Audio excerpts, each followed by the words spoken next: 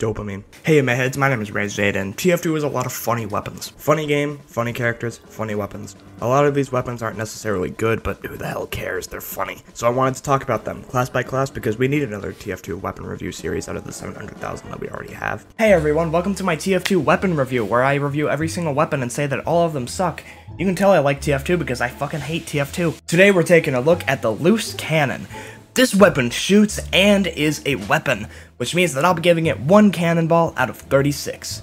Thanks for watching. Make sure to take the subscribe button and lob it off of a building, and then subscribe to my Patreon while I continue to make weapon reviews worse than everyone else, where next week I'll be covering the Huntsman, a weapon that's never been covered, especially not by people who have a YouTube channel named Soundsmith.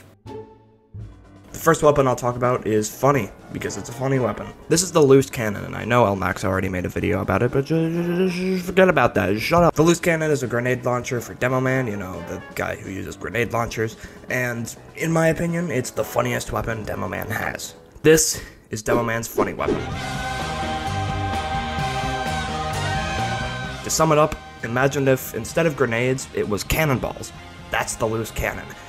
That basically means it's way cooler than normal grenade launchers. And, as a gamer on social media, if you disagree with my opinion, then it means you're wrong and stupid and I hate you. I'm a reasonable human being, just like the majority of gaming Twitter. Especially if you say that you don't like Red Dead Redemption 2 there, you will definitely not get torn apart by people who don't understand opinions. Anyway, let's talk about the loose cannon stats. First off, cannonballs have a fuse time of 1 second, which may not make sense, so let me talk about another stat real quick, which is that cannonballs do not explode on impact. So basically, the fuse time is how long it takes for a cannonball to explode. And I guess another thing I should mention is that you can hold left click to shorten that time, which also means if you hold left click for too long, the cannonballs just explode in your face. Now this can kinda suck, but think of it this way.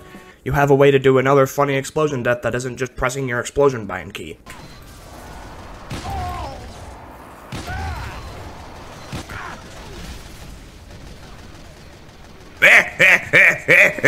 This isn't practical during fights, but it does offer the best benefit a weapon could offer, but we'll get to that later. Your cannonballs also move 20% faster, as well as offering extra pushback on impact.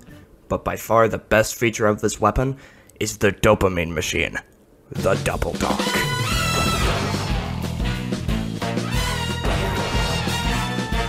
This is the greatest feature a weapon in TF2 has ever had. People talk about how TikTok and YouTube Shorts are just small dopamine releases, but fuck all that shit. Double donk better. So what is the double donk? Well, basically, if your cannonball explodes after hitting someone, the explosion will deal mini crits. It has also been proven by scientists such as Dr. Kleiner that double donks extend your life by 5 years. Man, I'm gonna be immortal! Unless I was supposed to die tomorrow. So if you don't get what I'm saying, double donks save your life. It's very true. I'm a simple man. All I need in life is that wacky double donk symbol. Yeah! Now why is the loose cannon the funniest Demoman weapon in my opinion?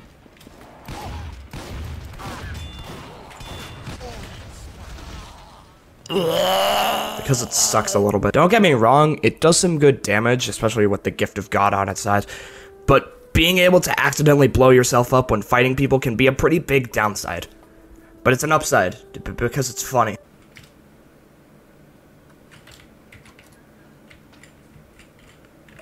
I'm going to get all of you. But because it's so impractical, it's known as one of Demo's worst primary weapons, which is sad because it means that it'll always be in the shadow of something like the Iron Bomber or hell, even the stock launcher. I've probably never had as much of a problem with this weapon because I am a medic man, so I've gotten used to the fact that I'll probably get like 6 kills max in a game. But I've seen the loose cannon discarded and thrown aside in favor of other grenade launchers, even though it offers something that they can't. The fact that it's Demo's funniest weapon. And it just makes me wonder what TF2 would be like if, instead of the stock launcher or the Iron Bomber, this was the most used demo weapon. Like, imagine a world where everyone used the loose cannon. A world where we were all doing funny shit. A world where we all had the same interests. A world where it would be even more confusing why no one would talk to me. But maybe we just aren't meant to use funny things. Maybe we should use things that are actually good. But life would be boring like that! Use the cannon, it's funny, who cares about practicality? Of course this video isn't meant to be gospel. If you use the loose cannon because you genuinely like it, then it's the same. I love this weapon, not just because it's funny, even though that is a big reason, but I also find myself doing better with it. And if you don't want to use it, that's okay too. Just ignore the people who come to your house and say that they're part of the International Loose Cannon Association and say that they are taking you in and you will be removed from the face of the earth. That's not important. Don't worry about it, though maybe you should give it a try. Or don't. I don't care. They might though. In the end, this is my favorite demo primary because it's the most fun, which matters way more to me than seeing the kill number tick up on a leaderboard, even though that can be fun and maybe sometimes does directly impact the fun. The loose cannon is the best weapon in the game, but that's enough of me talking about a weapon that causes you to explode for the funny bonus. I do plan on covering each class's funny weapon, but let me clarify that I am not a TF2 YouTuber, and I do not plan to be one right now, at least. I just love TF2 and want to make some content on it every once in a while, though I know how some creators have fared in the TF2 bubble, and I don't want to be stuck in it. That's it for me.